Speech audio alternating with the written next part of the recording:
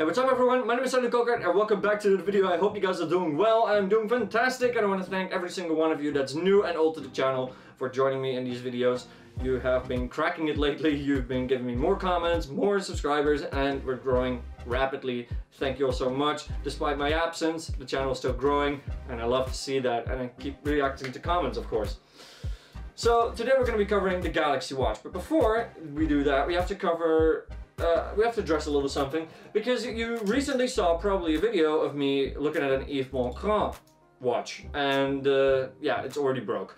The second hand just gets stuck, and it's still stuck. It's like stuck for 20 minutes right now, and it doesn't want to move.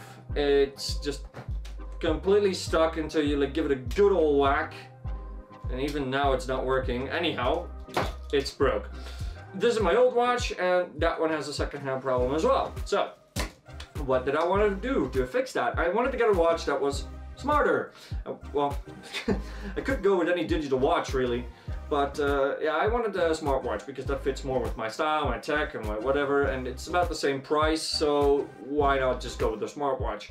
So I bought this Galaxy Watch for like 228 euros or something, and I'm loving it so far. I'm losing like 1% battery every hour, which is great. There's also some things I have to clarify.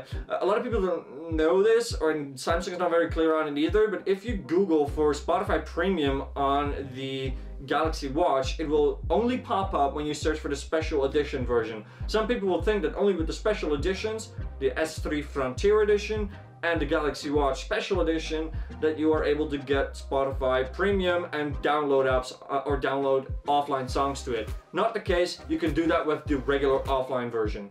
So that's very important. The Spotify on the Galaxy Watch is definitely supported, even if you don't have LTE. Speaking of which, this is the 46mm non-LTE model, non-special edition model. This is just a regular silver Galaxy Watch, and yeah, that's the one I got. I'll show you some specs up on screen right now so we can just get that out of the way, and then soon we'll just go into a top-down view and just show you all the features that are on it that are very important. And then at the end we'll just give a general rundown of like what I really like about it, some things that can be improved, that sort of thing. So let's go and have a top-down view. Okay everyone, so there's a lot to talk about, so let's get started immediately. To open it up, you can just press any button really, or rotate the bezel, or even touch the screen if you have enabled that. We'll go over the settings in just a minute. The first thing that I really want to show you though is a setting that is in watch faces, I believe. Yes, watch only mode. If you turn this on, it will go into a super low power state, which will guarantee you a battery life of somewhere around a month or longer. So that's really, really cool. For the people that are going out for long trips and don't take the battery charger with them, they can go into watch only mode, which will disable the smartwatch features, but it will definitely help out battery life. It will give you about an entire month's worth of battery and even more. So that's something I really wanted to tell you. Then you can scroll to the left with the touchscreen, or rotate the bezel as well. And I really like this bezel, by the way. And here you get your notifications, which if you get any, you can like push them up to delete them. You can tap on them to open them, or you can scroll all the way to the left of the device if there are any notifications, and then you'll be able to see a clear all button. Press that, clear all the notifications. And again, you can also read your notifications, very handy. Now let's see. There's also a couple of watch faces. The watch face that I got on it currently is actually the same one as I have on my old one. So here you can see that I've basically mimicked them. So this is my own watch face. Like I said, I created it myself, and I've taken a lot of inspiration from my previous watch that I really like. So yeah, that's cool that you can create your own watch faces, providing you have a computer that can run it, and you know how to do all the imagery and all that stuff. I'm gonna make another video for you guys that will show you how to make your own watch face. I will also show a video of like the health features that this watch has. I'll talk a little bit briefly about the health features on this watch, but I'm not going to go into depth on it. And then there is good night mode. Good night mode in the quick settings, you can scroll down like that, and good night mode is basically, well, turns down notifications and all that sort of stuff. We'll actually go into the like actual settings and look at it a little bit more in depth. You can change the display brightness. You got 10 levels here, so that's cool. Let's see, we got theater mode, so if you go to the movies and you don't want the watch to like disturb you at all, you can go into theater mode, and then it won't disturb you. Then over here, what do we got? That's the ringtone volume, which we can turn up or suppress all the way if you don't want to be disturbed by it. This watch does have a microphone and speaker, so you can make calls on it.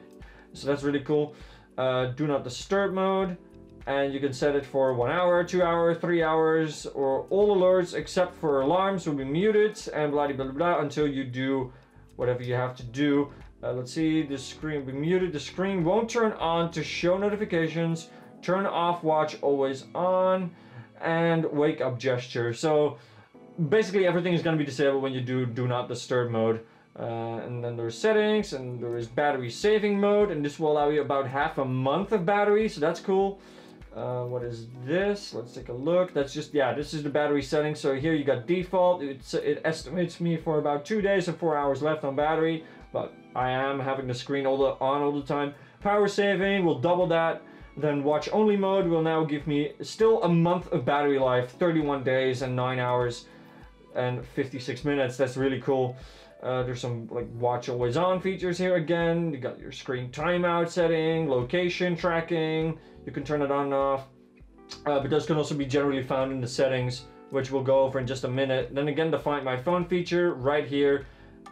And yeah, it just rings my phone. Very handy if it's within range, of course. Then this is, I believe, yeah, water resisting mode. So what it will do now is it will disable the touchscreen from any input whatsoever, and it will simply only respond to this button, and you have to hold it for a while. Then it will make some noise to eject water. So that's really cool, and you can also lightly shake it, of course, to get all the water out. You can swim with this thing, so that's cool, but you don't go too deep with it. And if you go into chlorine water or salt water, do some fresh water over it to like clean it out and rinse it out. Very important. And well, let's see, what else do we got? Well, your location tracking, of course, you can turn it on and off. Wi-Fi, you can turn it on and off. I recommend you keeping it off at all times unless you have to download something, but most of the stuff will be done through the phone. You don't really need the Wi-Fi on the watch itself. It just drains battery a lot faster. So to go over the apps that are on the watch, there is actually quite a few from the default. So you got your recent apps that show up here. You got phone, contacts, you can browse through your contacts on your phone. Spotify is default not installed, but I installed it, so if I'm going to work out in the future, I want to use that. Samsung Health for all your health tracking. We'll go over that in another video in more in depth, but we'll show you a brief rundown of the health app today. Samsung Galaxy Store app, and this is where you can get all your new watch faces and other apps that you want to install. Settings.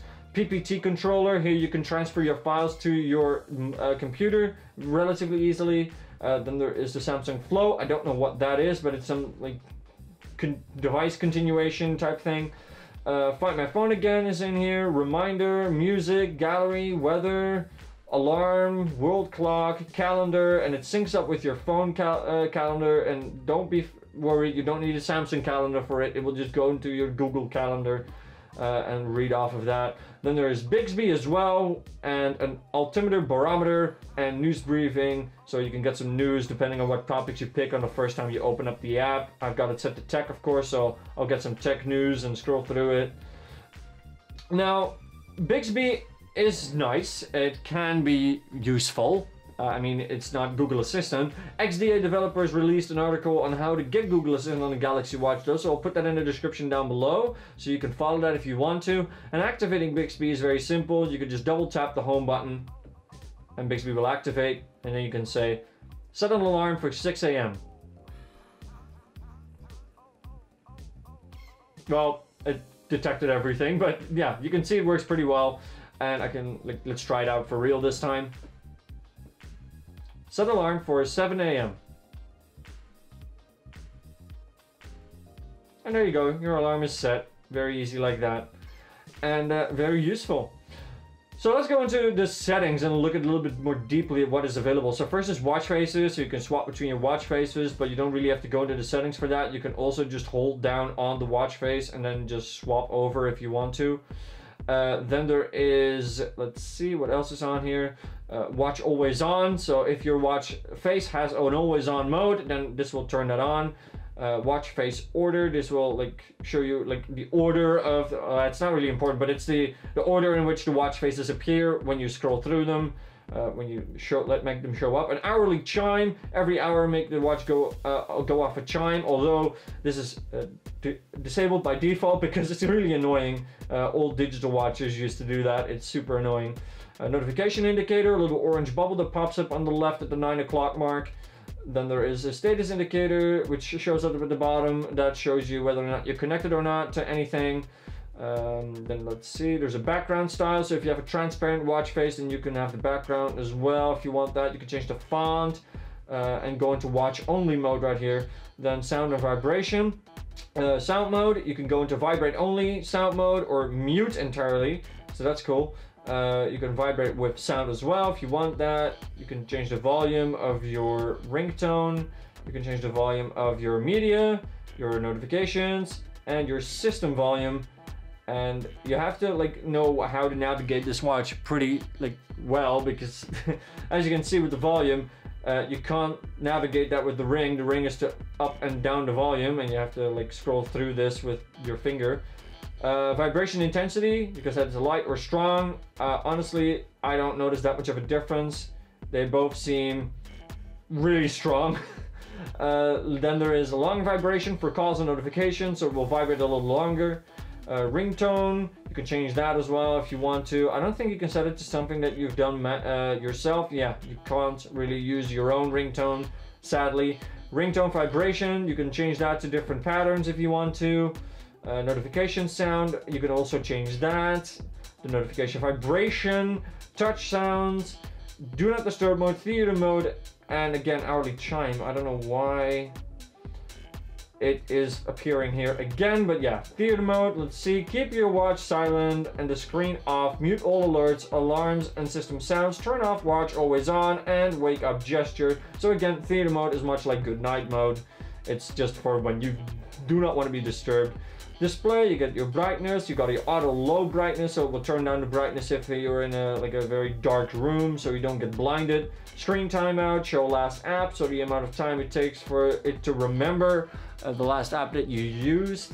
Again, background style, font, watch always on, and water lock mode. Water lock will basically disable the touch screen. It will disable, well, let's see. To prevent unattended interactions, water lock mode blocks touchscreen, wake up gesture, and watch always on. So basically it shuts down like somewhat temporarily, so that you can only activate it through the use of the buttons when you're underwater. You don't want this thing to like do all kinds of weird gestures when it is touching water, because water is conductive like my skin, and it will just interact with the touchscreen. So you can turn it on and off. And then if you have some water in the speaker, and after you've exited water lock mode, which I'll show you right now, water lock mode, it just locks down the entire phone. You can only navigate it with the buttons, and in order to get out of it, you'll hold down the home button.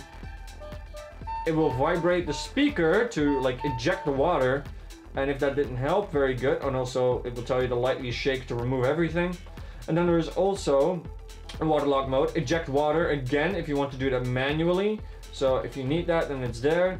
Advanced, so you can do double press home key and do whatever you want. So you can remap the Bixby button to any other app that you want. So that's very cool. Then there is the wake up gesture. So if you rotate your wrist, that will turn on the watch. Then there is a touch to wake up. I've turned that off because I do that too often. Bezel wake up, you can also turn that on and off. Let's see what else we got. Touch sensitivity, you can turn that on, and that will basically mean that you can use gloves with the watch. That's cool. So we'll go into capacitive mode or something. Then there's do not disturb, theater mode, good night mode, daily briefing, which I actually kind of like. So you can set at which times you want to get your briefing for the day. I've set it at like default, which is like 8 a.m. Till 10 p.m. Those are the evening summary and the morning summary of like what's gonna happen with the weather and like news and stuff. So that's really cool. I really like that feature. You can edit the quick settings if you want to, so if you're not happy with that, you can change that as well. So you can like move them around, add new ones, remove old ones. So that's really cool. And then screen capture as well. I'm not sure if I'm going to use it for this video, but you can do it, so that's cool. Read notifications out loud, you can turn that on as well. It's off by default, but it will allow you to go and listen to whatever the notification has to say. It will just read it for you. Speech rate, the language in which he speaks. Flight mode, well, that speaks for itself. Connections here, you got your Bluetooth, your Wi-Fi, your NFC as well. You can do tap payments with this as well. If you go down to, let's see if I go to NFC, and then go down here, you can go tap to pay. No payment apps installed, however. I don't know how to get some installed actually. There are only a couple that I think are supported, but Samsung Pay is one of them.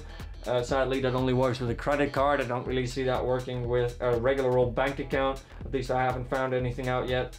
You got your apps here. You got, let's see, permissions, keyboard settings as well, security, blah blah blah, account, Samsung account, accessibility. Let's see, general, input, date, time, reset. There's also some other stuff in here, I believe. Double press the home key again, bezel wake up. There's some, like, the settings are very scattered around, I have to say. And then here in battery, you can switch between default, power saving, which will double my battery right now. Watch only mode again, 30 days.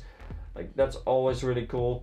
And then some about watch stuff, like the model number, the serial number, the amount of storage that it has. So I have 1.5 available of 4 gigs. You can also look at the status of a couple things and go into debugging mode if you want to install your own watch face. And you can also connect to a new phone. So that's really all the settings. There's a lot of settings in there, but I really wanted to give you a good coverage on what all is possible.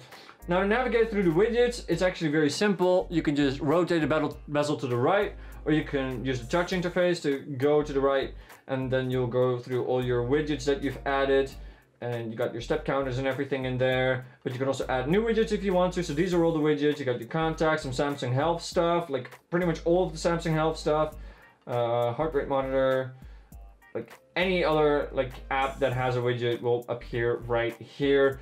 And then let's look a little bit into the like Samsung Health app before we finish off this video. I wanted to show you that just a little bit. So let's go into the Samsung Health app. So you get a daily overview of like what you're supposed to lose in calories, how many hours you have to like walk around, how many hours you have to exercise. So we'll also show your step counter right here, the amount of like stairs that you've walked, the amount of calories that you've burned, the amount of minutes you have run, sleep, it will track that as well. Heart rate, again, stress, calories, weight management, you can track your weight, you can track the water you've drank, you can track the caffeine that you've had in every day, and you can also sport together, so that's all really, really cool. There's also a leaderboard that you can like race against the clock against all the other Galaxy Watch users. It's actually pretty cool.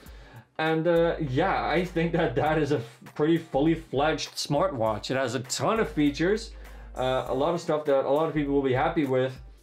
And I'm definitely looking forward to using this thing for the upcoming amount of weeks and months and years really, and see how well it performs. I'm going to give you updates on the battery life over the years. I'm going to give you updates on like I'm going to show you still how to make your own watch face. I'm also going to show you the like health tracking, how accurate it may be. At least I think so. I mean, I'm not much of a sporty guy and I still need to get some wireless earbuds, but so far I'm really happy with the performance of this thing. And as you can also see, it doesn't lag at all really. So yeah, overall performance really good. 1% battery per hour. I'm rambling on for too long now. I want to thank you guys for watching this little video. And I'll catch you guys in the next one. Peace.